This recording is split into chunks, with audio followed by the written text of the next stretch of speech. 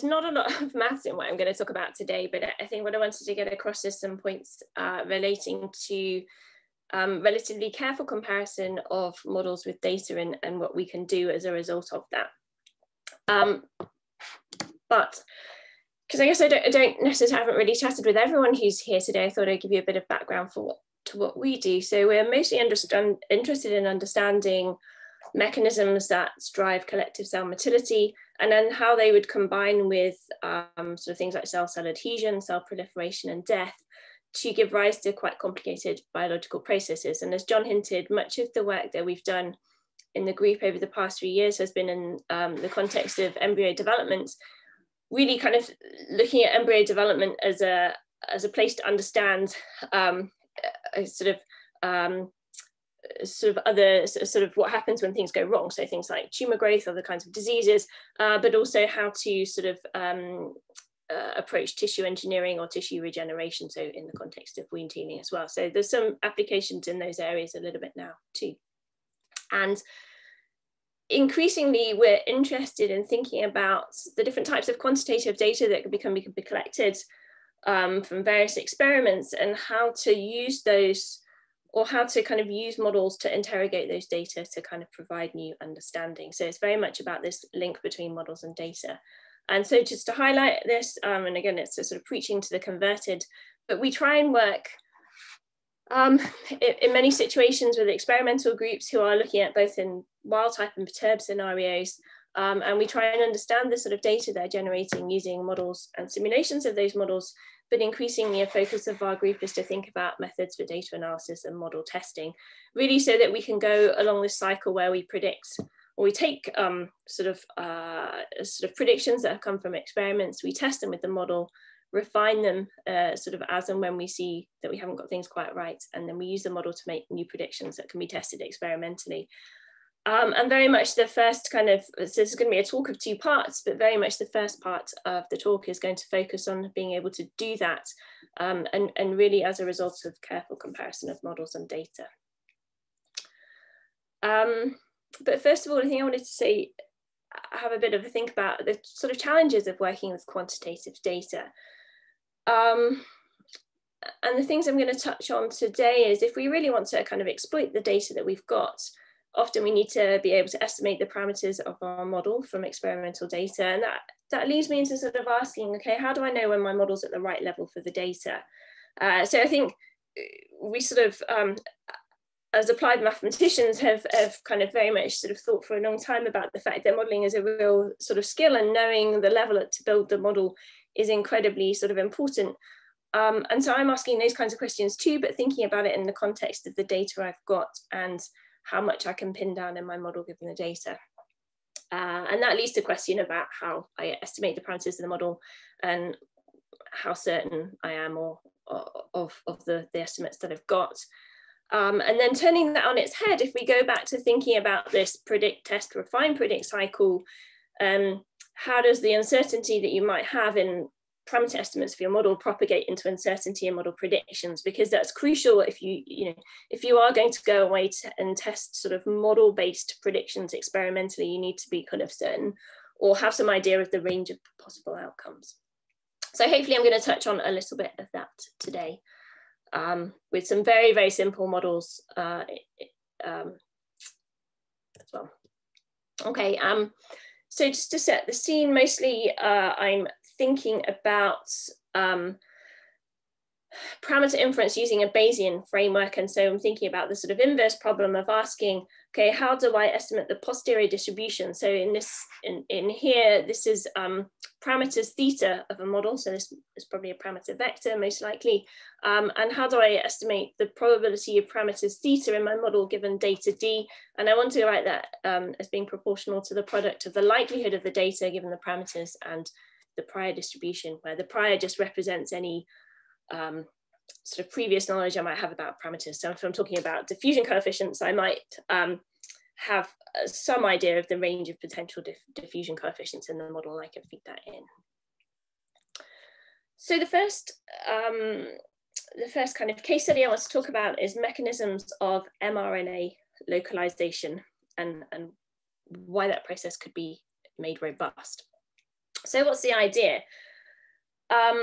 Essentially, what a cell needs to do is to get sort of proteins in the right place at the right time in order to be able to perform a particular job or a task. So, for example, establishing the body axes, looking at sort of cell migration, so cell polarization, and aspects of synaptic plasticity. And the idea is that it's kind of quite tricky to kind of make a protein in one particular place in the cell and then get that protein to the right place at the right time in order to perform that job. And in particular, that's quite a difficult thing to do for very big cells. And so instead, what happens is that the cell effectively transcribes the mRNA, moves the mRNA to the right place in the cell, and then lets that translate the protein. So it's essentially a kind of way of ensuring that you get the protein to the right place at the right time in a nice sort of robust fashion. And we sort of came at this project joint with experimental collaborators trying to understand this process and sort of what makes it robust. Okay, so what controls it and what makes it robust is a good question. And we're working in the context of Drosophila. So this is a picture of a series of Drosophila sort of egg chambers. So what you see here is these are sort of like, this is loads and loads of Drosophilas essentially sort of developing. And one of these kind of along one of these particular strings, you can see here, here, here, and here, we've got these sort of Drosophila, if you like, in various stages of development. So right at the top, they're much younger, and as you go down towards the bottom, they begin to they're increasingly sort of further along the developmental process. So we're going to use one of these Drosophila egg chambers as a means to understand mechanisms that might drive mRNA localization and its robustness. So let's just take one of those and think about what it looks like. So again, we can just illustrate that as you go sort of along this sort of, it's almost like a string that's got these different Drosophila sort of egg chambers attached to it. As long as you move along one of these strings, you can see that the Drosophila are increasingly well developed. But Drosophila starts life obviously as a single cell, and then there's a stereotypical set of cell divisions that takes it from a single cell to a group of 16 cells. And this is a kind of just a real sketch of sort of that process and how those cells are sort of wired. So at the 16 cell stage, actually there's only one cell that's called the oocyte that's actually ever going to contribute to Drosophila sort of properly. And then the rest of the cells, as 15 cells, which are called nurse cells, are essentially just supporting cells. And what you see in this figure is that you've got a number of mRNA, so gherkin, Oscar, and bicoid being just some of them, that are essentially localized to specific regions of the oocyte. And what they end up doing is they end up setting up sort of maternal protein gradients that then kind of drive symmetry breaking within the Drosophila embryo. And the idea is that within Drosophila, mRNA localization, so putting the mRNAs in the right place is very important. What else did I want to say? The other thing I wanted to say is that Drosophila is kind of quite interesting at that stage, because as the cells divide, so you go from 1 through 16 cells, the cell divisions are incomplete. So these lines here are sort of drawn to indicate that actually there's small kind of bridges that connect the cells. Those bridges are called ring canals, and they allow material to move between the nurse cells and eventually into the embryo or into the oocyte. So what we see, at least, and I'll sort of say this again, I think, is that you see all of these RNAs that you can see are actually produced all in the nurse cells, and they're transported through these passages, which are called ring canals, into the oocyte and then localized to the right place. And so we want to understand why that is a good thing to do and how it's robust and how it's controlled. Oh. Okay, so here's a picture, an image of what this might look like in reality. So now you're seeing gherkin mRNA. So these are these little red spots that you can see. Here you can see 3 nurse cells, and you can see that there's already a huge amount of gherkin mRNA localized to the oocyte. So that's what it looks like from an image. And if we just take a series of a sort of scan through the egg chamber, what you can see is sort of all these different nurse cells that are packed together in a very, very sort of stereotypical arrangement, I should have said. And you can see that there's gherkin sort of present in all of them, and in particular in the oocyte. So as we go, this is the oocyte here, And you'll begin to pick out ring canals. So you can see there's one there and there's one here very clearly, there's one there. So these are these bridges that allow the cells to essentially transport mRNA into the oocyte. Okay, so what's going on? I've said this sort of already, but during the process of oogenesis, these mRNAs are produced in the maternal nerve cells. They're not actually produced in the oocyte at all, and they're transported through this sort of network of ring canals and cells into the oocyte where they're localized. So we want to understand this transport process, what's controlling this process and why it might be robust. So we're going to come up with a super simple model. And this was, I should say that we went through like a huge series of models before we came down to something that was this simple. That went through a huge kind of, they're on a huge number of sort of different levels with varying complexity. And this was the kind of model in the end that we felt was relevant for the sort of level of data that we could easily collect.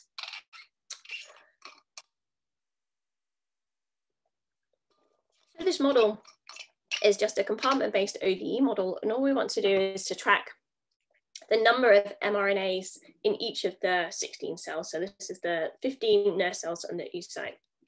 One of the things I should have said before is I'm often going to use the term RNA complexes, because in effect what happens is that the mRNAs, the transcripts, are produced in the nucleus there, transported then through into the cytoplasm, and then they're packaged up together with, so there's a number of mRNAs packaged up together with some proteins, and it's these kind of complexes that are actually transported sort of together on the underlying sort of microtubule network of the cell. So I'm often going to refer to them as mRNA or RNA complexes.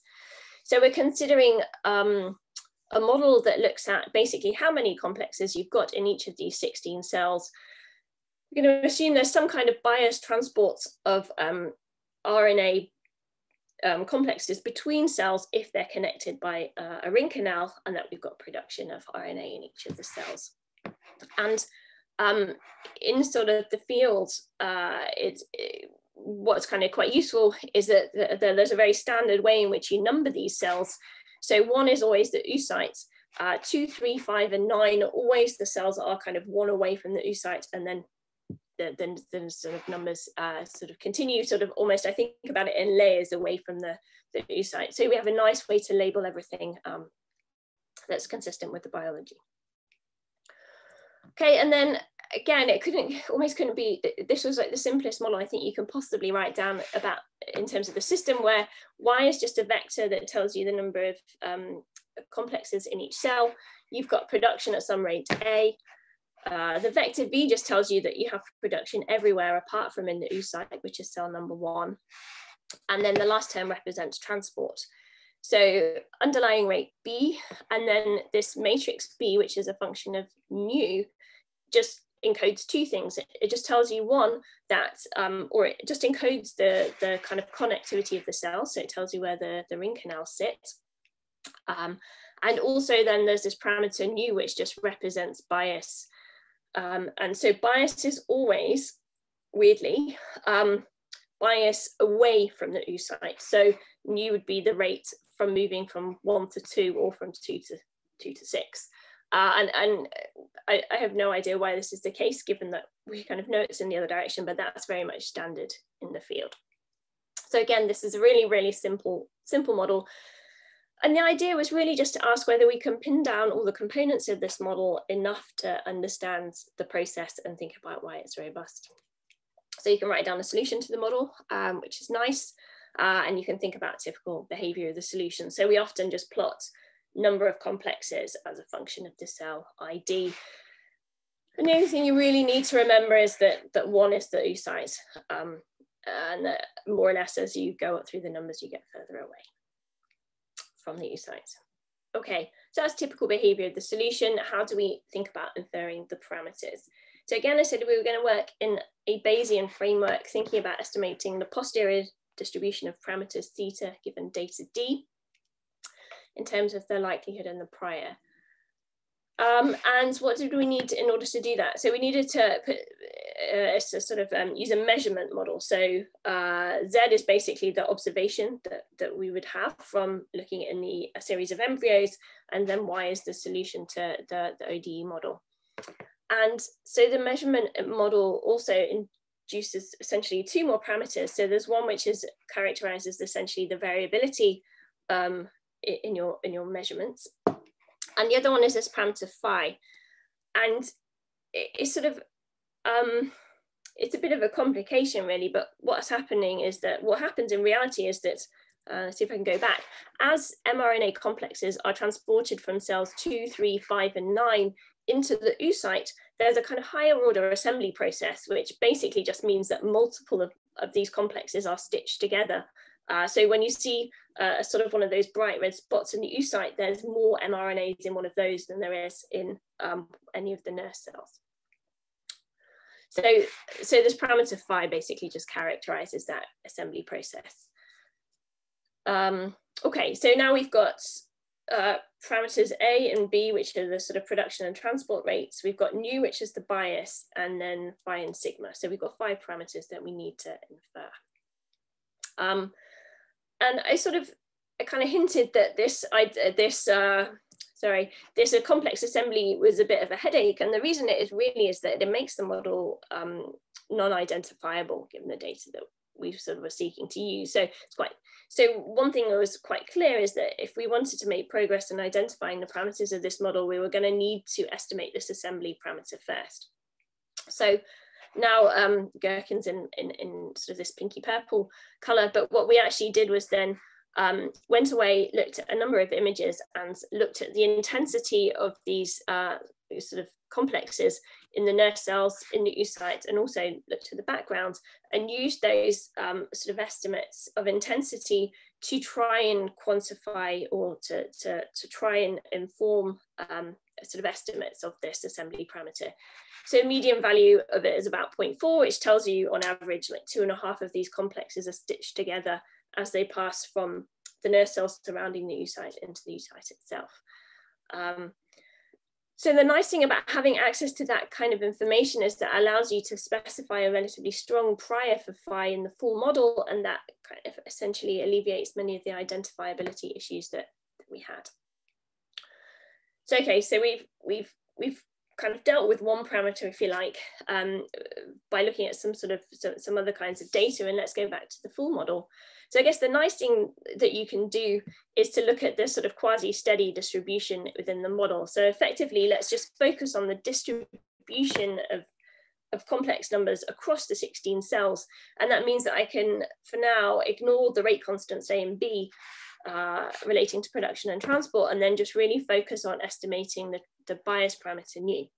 So we did that compared with data.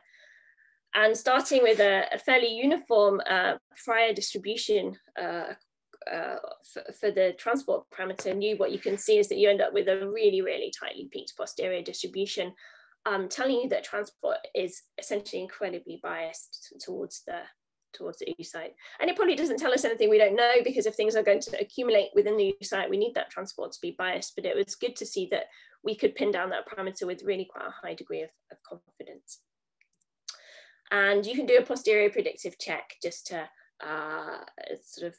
check that your kind of inference is consistent with your data. So these red dots are all data that were collected from a number of different embryos or oocytes, or egg chambers even. And then you can see that we've done a pretty good job where the gray is essentially sort of what happens if you draw from the model repeatedly and simulate. So this is the kind of the breadth of the outcomes that you would expect. So that was all looking positive. And then the last thing to do is to go back and to look at things in the full dynamic regime. And when you do that, you can get relatively good. So these are posterior distributions for the parameters A and parameters B. You can get, again, relatively tightly peaked posterior distribution. So I'm sort of relatively happy that these parameters can be confidently estimated from the data. And actually on top of that, if you sort of look in this dynamic regime, what we sort of noticed is essentially A is approximately on the same order of magnitude as B times the average number of RNA complexes, suggesting that essentially production and transport are relatively sort of well balanced, and both are important in this localization process. And again, you can do a posterior predictive check where you essentially sample multiple times from your posterior distribution and just check that your data lies within the range of outputs that you'd expect. So that was all well and good, and I guess our results so far suggest that, you know, we have a model that's essentially pretty much at the right level for the data and confirms that transport and production are both important in this process. Again, maybe we'd expect this, but it's nice to see it sort of borne out, if you like, in the model. So we wanted to sort of push this a bit and see kind of how well our model would stand up to some perturbations sort of to the oocyte or to the egg chamber. And so the way in which we did that was we looked at an overexpression mutant. So the idea in your overexpression mutant is that you have two copies of the gherkin gene in every cell rather than just one. So in theory, if that overexpression mutant is kind of working well, you'd expect to be generating mRNAs, gherkin mRNAs at twice the rate that you would do in the wild type. So the simplest possible model extension is to just stick a 2 in front of the production rates and just ask questions about whether that model does a good job in predicting the data that you actually see in the overexpression mutant. And what we're really focusing on is, does it well predict the rate or the rate of accumulation of mRNAs, or the number of mRNA complexes that you see in the oocyte in the overexpression mutant. And so here's what the model predictions look like. So this is essentially taking the red dots of data from this overexpression mutant, and the gray sort of shaded areas are the sort of predictions that come out of the model parameterized to wild type. And so what you should be able to see is, if you look kind of in the oocyte or relatively close to the oocyte, so this is, and I should have said this before, sorry, this is, these are data that are arranged in terms of how far in their cell is away from the oocyte. So one is the oocyte itself. This is kind of the first layer of cells away from the oocyte, second layer, third layer, and fourth layer. So what you see is that if you look in the oocyte itself, or in any of the cells that are directly kind of neighboring and connected to the oocyte, you're doing a pretty good job in predicting the dynamics that you see in this overexpression mutant. But if you move further away, kind of your ability to predict the data really sort of decreases. And in particular, we're really, with the model, beginning to underestimate the amounts of mRNAs that we see, or the complexes that we see in the nurse cells. So the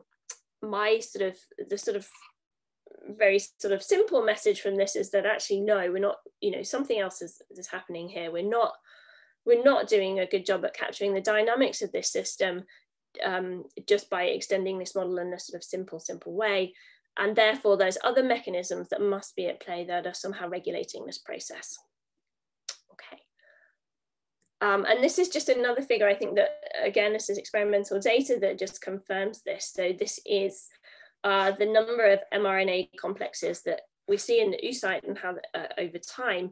And so you can see the wild types in sort of blue, and the overexpression mutant is in red. And you see that there's basically very little difference between them. They're more or less accumulating gherkin at the same rates, which tells you that effectively, despite the fact that the overexpression mutant is kind of pumping out mRNA complexes at twice the rate, they're simply not accumulating at twice the rate in the wild type, right? It's buffering against this perturbation to essentially leave things as they should be in wild type.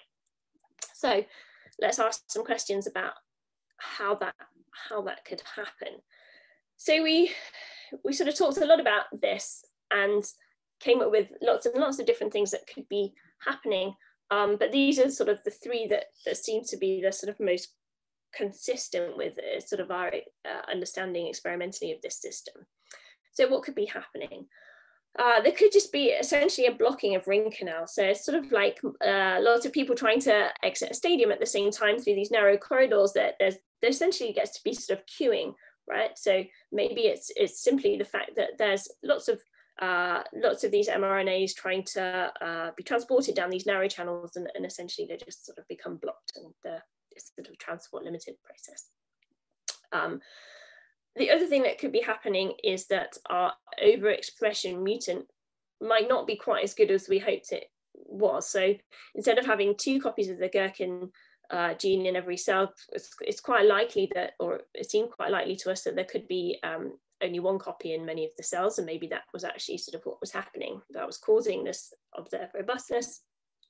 Or else it could be some kind of density dependent transport mechanism. So I mentioned that essentially the sort of transport process actually involves multiple mRNAs being sort of stitched together with some proteins, and that it was this kind of complex that was transported on the microtubule network around the cell and through the ring canals. And I think the last thing in here really just kind of acknowledges the fact that at some point that transport sort of network might become saturated, and so simply just can't get mRNAs through the system sort of quick enough. So they were the sort of three mechanisms that we came up with that could be impacting sort of transport within the system and effectively leading to robustness. So the idea was that we could kind of represent all of these different potential hypotheses as a collection of models, and then use model comparison approaches to think about how plausible each one of them was. So you've kind of got the wild type sort of scenario where you just sort of multiply by the production rate by 2, and then you've got all the combinations of blocking of ring canals and homogeneous production and density dependent transport kind of added to that model. So you end up with a collection of 7 models, and we wanted to evaluate which one of those was essentially most consistent with the data. So to do that, we used the posterior predictive distribution, which essentially allows you to evaluate the kind of plausibility of the model based on how well they can predict sort of future behaviors based on things that they sort of seen, if you like. So effectively, we were asking here, what's the probability of seeing sort of data Y tilde given your sort of model is trained on data Y, and this is in here, M just represents the fact that you're considering a particular model. So you can use these ideas to evaluate the sort of weight associated with each model. And we did that using 2 slightly different methods to calculate the weights. And here's the outcome. So in the table, what I'm just sort of showing you is kind of which of these mechanisms is turned on in which of the different models. So for example, M0 was the base model. And then M1 just says, okay, I'm going to assume that blocking of ring canals is the mechanism, the additional mechanism. M3 density dependent transport, M2 density dependent transport, and M3 production, and then the others kind of combinations of all of those, of each of those. So here's the results. So what you should read here is that where a model has got a larger weight, it should be preferred as a, if you like, as a mechanism that could give rise to the data. And under the first type of weight we consider, you can see that it really comes out strongly in favor of model 1, which is that what's happening in here is that there's this sort of blocking or crowding, if you like, at ring canals that is essentially meaning that more mRNAs are sort of remaining stuck in the outer kind of nurse cells, and so you're seeing robustness. So that's these first weights sort of indicate. And then we also use a different type of weighting called stacking weights, which are a bit more conservative, you might say. But again, model 1, which assumes blocking of ring canals, came out on top. And then I think the next one was model 5, which is basically a model that again includes blocking, and also says probably there's a bit of inhomogeneity in the production rate. And so that means that we might not have multiple or 2 copies of gherkin in every cell. And that probably is in many cases playing a role. But certainly it seems that blocking is maybe sort of the most important, if you like, mechanism that's contributing to this robustness. So it would be nice to go away and sort of test this very, very carefully, and we haven't managed to do this yet, but what we did manage to do was to go away and look at some of the data we have and just see whether we can see this sort of piling up mRNA complexes around ring canals. And this is just one image of many we found, where you see this kind of this sort of pileup of mRNA. So keep switching color, but here the mRNAs are in green, and you can see that there's a lot of them concentrated around this ring canal. So that lends support to the hypothesis of the model. So to finish up with this part of the talk, hopefully what I've convinced you is that although we had a very, very, very simple model, the fact that we could connect it to data using Bayesian inference gave us a really powerful means to distinguish between the hypotheses. And in this context, for Gherkin mRNA localization, it's really that there's a balance between production and transport. So both are important to the process, and that sort of crowding of the protein complexes at the ring canals is what's helping to regulate the process and make it robust in the face of quite significant perturbations. Okay, so I'm going to switch tack totally now, but if anyone has any questions, I'm more than happy to answer them now, or that can happen at the end. No? Okay, I'll keep going, but do shout out if there's anything. So something that I sort of mentioned a little bit in terms of the previous project, but could sort of deal with by looking at other kinds of data, is identifiability of the model. So what happens if I write down a model where effectively I can't pin down the parameters of my model with the data, and how do I deal with that, and how do I detect it, are some questions that we began to think about. And that sort of relates to the idea of being able to determine the kind of relevant level on which to build a model given the data you have. So we're going to talk about that for a little while now, for a bit shorter than the previous example, but and hopefully just demonstrate when it's important. So switching tack on a different spatial scale, we're looking at macro scale models for in vitro wound healing. So what's the idea? I showed a figure with some data in it before from what's called a scratch assay. So the idea of the scratch assay is that you want to think about mimicking maybe a wound healing sort of scenario, and you grow a population of cells to confluence in a dish. And then at kind of time zero, if you like, you either take a pipette or use a machine to scratch away a portion of cells down the middle of the dish. And then typically what happens is you image a kind of small portion in the middle of the dish, which kind of contains the scratch. And what you do is you wait and you see as the sort of wound closes over time. So these are kind of canonical assays that are used all over the place to kind of probe all manner of sort of questions. They're hugely ubiquitous. And so we're interested in thinking about writing down models of these assays and to what extent we can parameterize them. What was nice about this particular assay that was carried out was that we used the Fucci reporter to label the cell cycle. So sort of the very kind of simple explanation here is that as the cell progresses through its cell cycle, it will fluoresce different colors. So if it's in G1 phase, it'll, for all intents and purposes, it will look red. And then when it moves into S, G2M phase of the cell cycle, it appear green. So as you follow a cell over time, it will first look red, switch to looking green, and then it will divide to give rise to two cells in G1, which will progress to G2, and et cetera, et cetera. So we're just going to characterize the kind of progression through the cell cycle in terms of these rate parameters K, R, and Kg. I switched the order of the slides around now, so I have to think what comes next. So this is just an example of the experimental data we have for this system. So we've got images at a range of time intervals over 48-hour periods.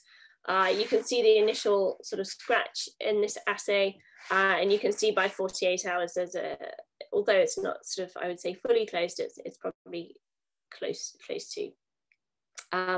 You can also see that you've got cells both in G1 and G2 phases of the cell cycle as well. So you can certainly see that these cells are cycling and they're dividing over time. What I also really like about scratch assays is that effectively they're kind of pseudo one-dimensional, right? So that you can just average everything in the y direction, and that gives you access to a sort of relatively smooth one-dimensional density profile. So here it's just in terms of observed density of red and of green cells. So you can make everything simpler in terms of the data, but also in terms of the models you write down, because as soon as you've done that averaging, you're kind of considering models that are just one-dimensional, which is good. So the biological kind of question, or the question we're asking of the data, is, are they sufficient to determine whether cells move with a different speed in G1 versus SG2 and M? And the reason that we might be interested to think about it is that there's lots of kind of, especially in the sort of cancer literature, lots of kind of support now, I think, for this idea of a go or grow hypothesis. So the idea is that if a cell is going to, when a cell divides, it essentially rounds up and it becomes much less motile. So a cell is either kind of motile and non-proliferative, or proliferative and much less motile. And we were asking the question whether there's, in a simple assay like this, whether there would be sufficient data, say if I was looking at a cancer cell line, to determine whether, or to motivate writing down a model where the cells move with different speeds according to their different phases of the cell cycle. So we're asking this question. And you can sort of maybe turn that around on its head and just say, is the data that I'm collecting the right kind of data to determine this as well? So we started thinking much more about identifiability. And I think, just as an aside, really, I sort of split identifiability thoughts into two tracks. One is to think about structural identifiability, which really just asks the question, if I have different parameter values for my prior distribution or potential parameter values for my model, do they give rise to distinct distributions of outputs? So really what they're sort of saying is it possible, or at least if that is the case, then it should be possible, if I have essentially perfect input output data, it should be possible to pin down the values of the model parameters. So structural identifiability is kind of the base case, if you like. But for me, it's not always the most useful concept, because we just really don't have perfect input output data in biology, or anything close to. So we're often only able to record data maybe from a subset of the species in our system, or the populations in our system. It's certainly not generally well resolved in time, and also it's usually very, very noisy. So this can be something that's kind of not a particularly useful concept. So on the other hand, we might think about the much woollier or more loosely defined concept of practical identifiability, which really just asks, can I get reasonably precise estimates of the parameters in my model using the data that I actually have available? And maybe you can kind of extend that to think about, okay, kind of, if a model isn't identifiable given some data you have, what data would I have to go away and additionally collect in order to kind of render it practically identifiable? So that's maybe the positive spin on it. Okay, so going back to our wound healing assays, which were, sorry, way back up here, we're going to be interested in developing just some very, very simple PDE models that just basically represent cell motility via diffusion, and then we've got some reaction kinetics that represents transitions through the cell cycle and also division. Okay, so what do the models look like? So for model 1, then cells have different speeds in different phases of the cell cycle. So a very, very standard sort of PDE model where I'm looking at density of red and of green cells. I've got diffusion to represent random motility, and for the red cells, they've got diffusion coefficient dr, and for the green cells, it's something different, dg. And then my reaction kinetics just represent, as I said, progression through the cell cycle. So this is just transition from G1 into G2, SG2M phase. And then these terms on the end basically are just cell proliferation. So the logistic-like term just says that a cell will only divide if there's actually space for it to proliferate into. And the factor in 2 in here is just saying that whenever a cell divides, you get 2 cells two daughter cells. Yeah.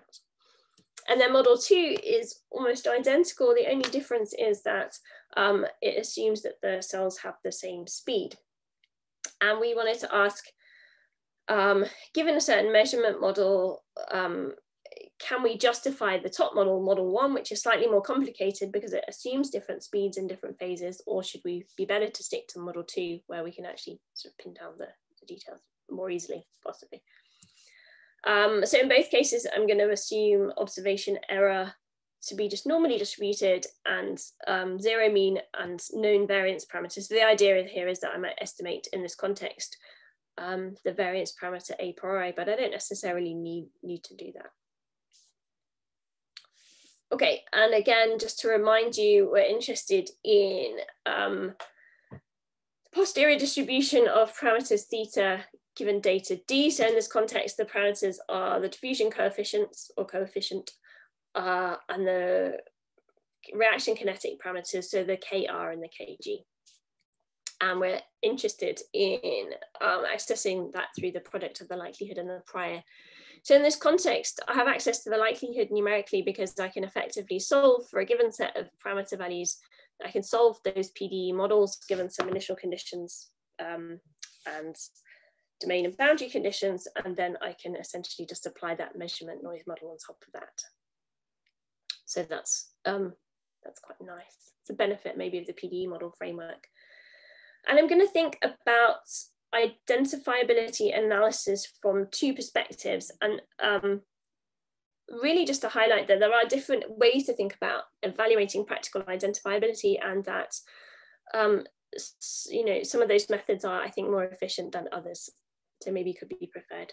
So approach 1 is effectively that we could just sample the posterior distribution for this model using Metropolis Hastings MCMC algorithm with the usual sort of acceptance probability.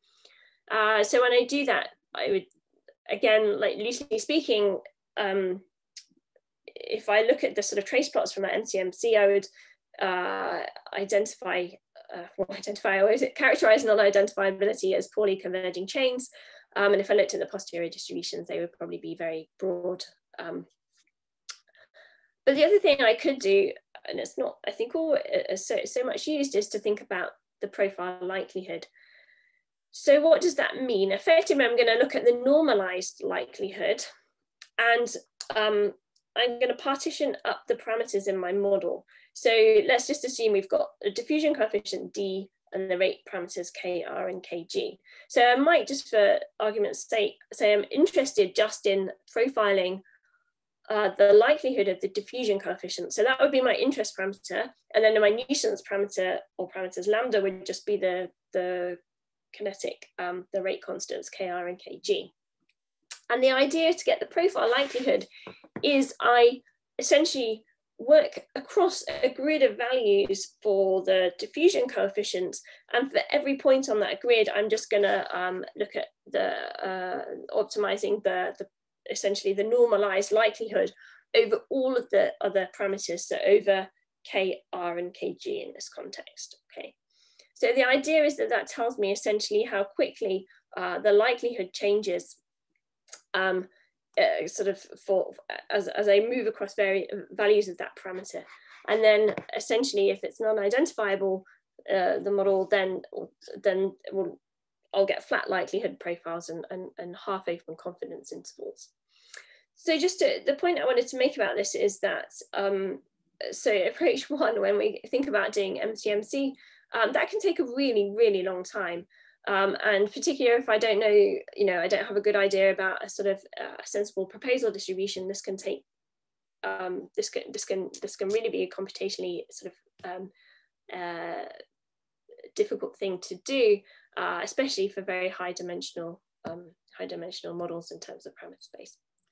Whereas approach 2, which thinks about the normalized likelihood, is really just a series of optimizations, right?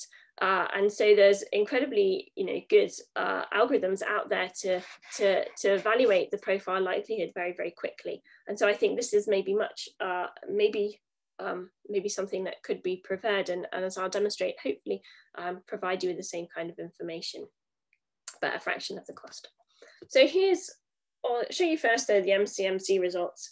So this is what happens when you try to estimate the parameters from the first model, which, if you remember, had different diffusion coefficients for the two species or the two subpopulations of cells. What you see if you look at the trace plots for the kinetic parameters is they relatively quickly settle down to quite nicely. And if you look at the corresponding sort of marginal posterior distributions, they're really quite tightly peaked, suggesting that those parameters are identifiable given the data. But on the other hand, if you look at the trace plots for the diffusion coefficients, they move around all over the parameter space. It doesn't matter how long you let these chains run for, they just never settle down.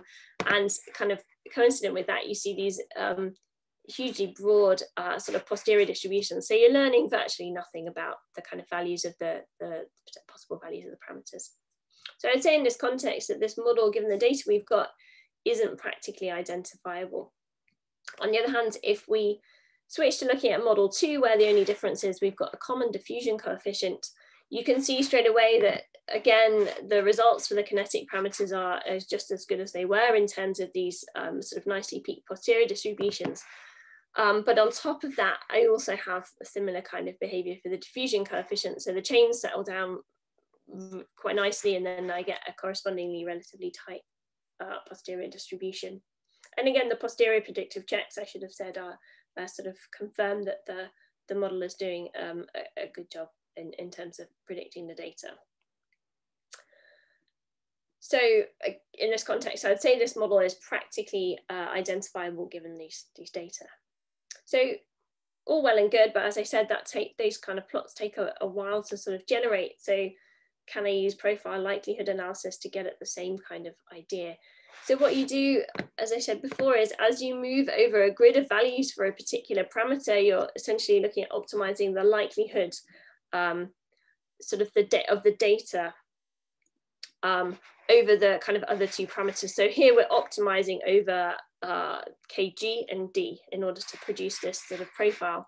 And again, consistent with the MCMC results, what you see is that you get these nicely peaked sort of profile likelihoods for both the kinetic parameters for model 2, but also for the diffusion coefficient. And when you go back to model 1, which has these different diffusion coefficients, then you see that that story changes quite dramatically, and the profiles are much shallower.